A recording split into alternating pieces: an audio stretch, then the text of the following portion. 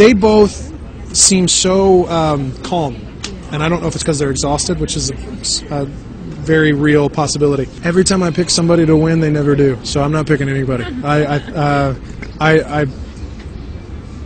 will say this. I think it's going to be close. You need to put New Orleans on that tour. Yeah, we toured through there on the first record. I think we played the House of Blues there, and it was one of my favorite gigs of that whole run. New Orleans is there's a vibe there that's just incredible. So I really, really want to get back. So New Orleans promoters, book me. Let's do this. You just heard him, the seventh-season American Idol champ, David Cook, talking about how he wants to come to New Orleans. He wants to perform there. You know, he just released a song a couple of weeks ago that he actually performed on the Idol show here a couple of weeks ago in L.A. We were talking to him. We're going to be bringing you special coverage the next couple of days. And remember,